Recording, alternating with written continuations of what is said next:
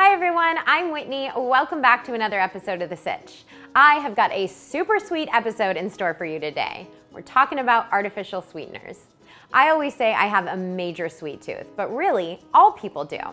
Humans are biologically designed to prefer the taste of sweetness. From an evolutionary perspective, sweet flavors signified safe, energy-dense food, while bitter flavors often signified poisonous plants that you'd want to avoid.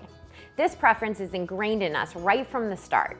Breast milk is naturally sweet in order to encourage infants' intake and to soothe, which is one possible reason why people turn to food and sweets for comfort. In our modern culture, this natural desire for sweetness has been exploited by food companies, trying to hook consumers by adding sugar to just about everything. While moderate amounts of natural sugar are perfectly fine, excess added sugar has been linked to a laundry list of medical conditions and obesity, which is what led to the creation of artificial sweeteners. Unlike the natural sugar found in food, artificial sweeteners are either low or calorie-free, and therefore they were initially thought to be a healthier alternative to sugar. But a food's calorie content isn't a good measure of its healthfulness, and over the years we've discovered that just because these artificial sweeteners may be safe, doesn't mean they're without side effects. Let's take a look at the real science on these fake substitutes. Non-nutritive sweeteners can be created through chemical synthesis or derived from plants. The most common artificial sweetener is sucralose, which is 600 times sweeter than table sugar.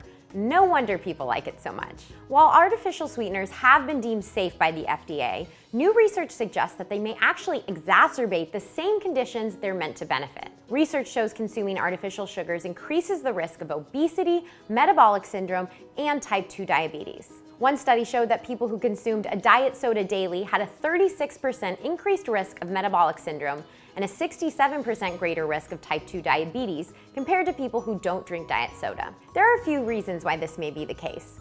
First up, studies show that consuming low and no-calorie foods and beverages doesn't decrease the total caloric intake of a person's diet and may even increase cravings.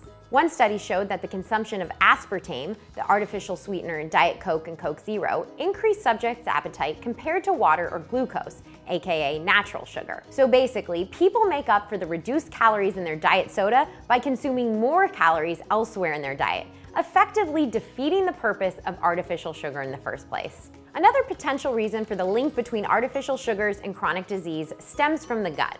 Our digestive system and the microbial communities that live there play a major role in our susceptibility to disease. Unfortunately, there is a lack of human research in this area, but the data we do have suggests that artificial sugar may disrupt the delicate balance of our gut microbiome. One study showed that people who consume artificial sweeteners, like aspartame, have a different microbial composition than people who don't.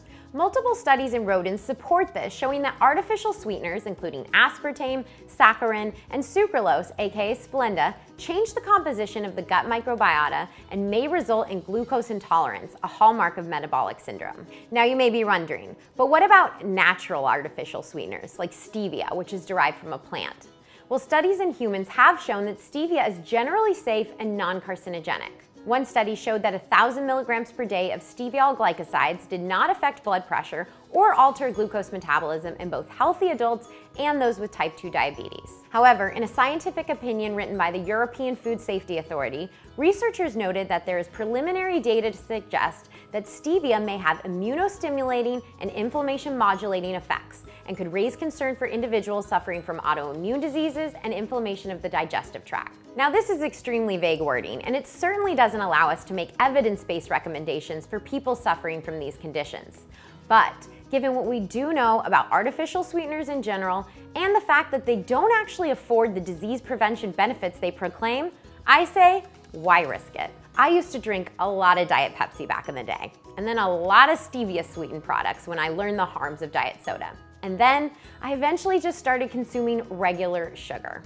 Too much of anything is a bad thing, sugar or otherwise. When consumed in moderation though, or in its natural state in fruits and other plants, sugar isn't a problem.